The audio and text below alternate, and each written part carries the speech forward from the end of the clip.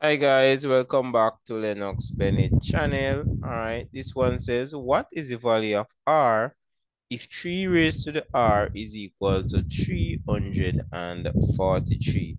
So what this is saying basically, you want to find the value that when you raise 3 to that particular number, the result is 343. So we know that 3 times 3, that would be 9. So that's 3 to the second power. 3 to the third power would be 27. 3 to the fourth power would be 81. 3 to the fifth power would be this, 343. 243 rather. So it's 3 raised to the fifth power. Alright, so let's use some little common sense, some little basic stuff on that one. Alright.